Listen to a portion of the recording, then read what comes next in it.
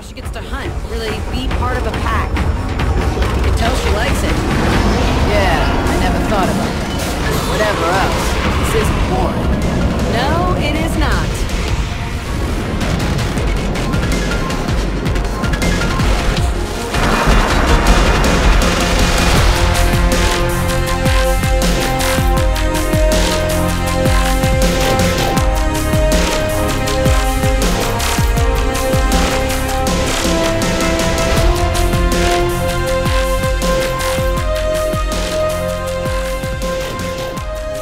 How to evolve, ladies and gentlemen. In today's video we're going to be looking at the Evolve Alpha, which has been out now for maybe 48, 72 hours, and actually it's been extended until the 4th of November, 12 PM Pacific time, and the main reason for that is because they had a cock-up with the PS4 version of the Alpha, where I think they had some server issues or deployment issues with the Alpha on that platform, so they've extended it to everybody. Now they've fixed those issues with the PlayStation 4. And for those of you that have been playing the Evolve Alpha over the weekend, I'm pretty sure you're all going to be happy with that extended playtime. This is one of the best games that I've played so far, and I'm really looking forward to what Turtle Rock have in store for us in the future with this game. It honestly is one of the best games that I've played in 2014, and no doubt will be one of the best games to land in 2015.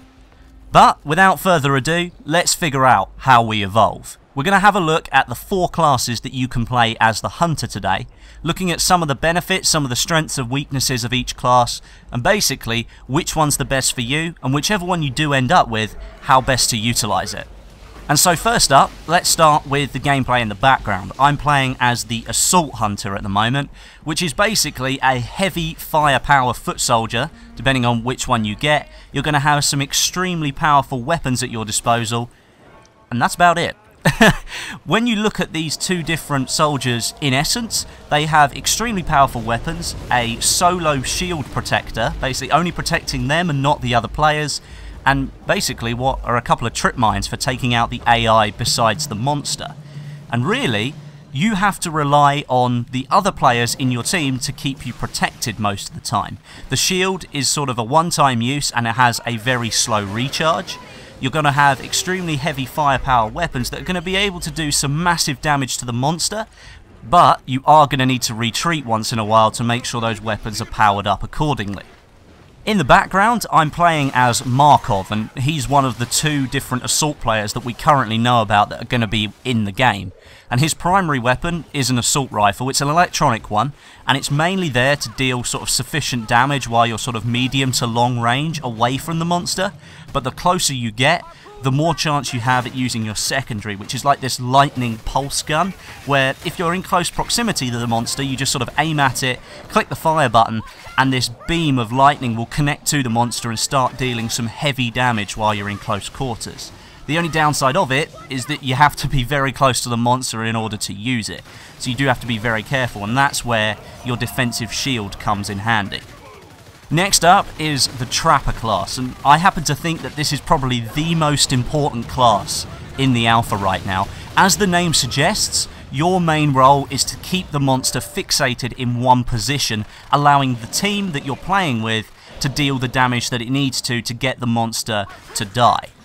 I think the coolest thing about the Trapper is the ability to basically create this arena over the top of all the players and the monster, basically creating like this glass electric dome. Doesn't allow the monster to leave that area. Of course, you're keeping it centralized with all the players inside that dome for a short period of time, and it basically stops the monster from escaping away from heavy firepower. So if you're in that dome and you're playing as the assault guy or the support guy, and the support guy has some really powerful weapons, then you can deal some massive damage while that's happening. Alongside that dome ability, there are 2 different soldiers, as there are with Assault. You have Maggie and Griffin.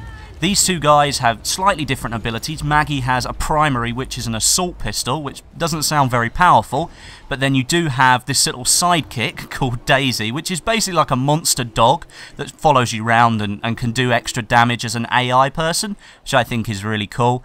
And then Griffin has obviously the harpoon gun that both of these soldiers have, which trap the monster in a certain location, and the monster can't go any further without breaking the cord of the harpoon. It can't run any further.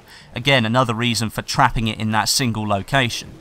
Griffin's primary weapon though is a Gauss SMG, which sounds really cool. I haven't had a chance to play with him yet. That sounds really dirty, but I haven't had a chance to play with this soldier in the game yet.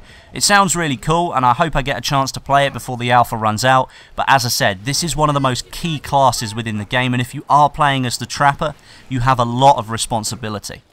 The third class is the Medic. Now, pretty obvious that this one is fairly important. You're there to keep your teammates alive. You're also there to try and focus as much of the firepower on the monster as possible, and you have a lot of different weapons that enable you to do that. First of all, one of the medic players is called Val, and she's one of the female soldiers in the game, but she has this extremely high-powered sniper rifle that creates a sort of weak point on any of the sort of AI or the monster that she's shot at, and that then creates a focal point for the other players in your team. It actually highlights it on the screen, and any shots that hit that same point that Val's hit with her sniper rifle during that period of time does double damage to the monster or the AI, which is a really cool bit of kit. The other medic, he's called Lazarus. He has the ability to go super stealth mode and go invisible, which sounds like a really cool trait. Basically, if you're in trouble, put yourself into invisibility mode, jump yourself away, drop some health down or throw some health out to the rest of your team, you can get yourself back into the fight. Lending itself even more to tracking the monster, which is a really cool thing if you're the Trapper, because if you can see where the monster's been or where it's going, it's really important that you get there and try and stop the monster moving any further. Val has the ability with like a tranquilizer gun, or I'm not exactly sure what it's called, but if you shoot the monster with it, it's basically a tracer dart. I think that's actually what it's called. But if you shoot the monster with that, then it will show up the monster on the map, sort of through walls, very hazily and things like that. So you've got a general idea of where the monster is heading and what they're going to be doing. And as I said, for the Trapper, that's a really important tool there, because you can see where it's going and you can stop it in its tracks. And the final class, Support. Now I've left this one to last because it is the one that has the most firepower.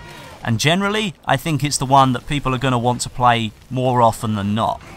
Now, just like the other three classes, the support soldiers do have two different variants. We have Bucket and Hank, and of course they have their own special abilities too.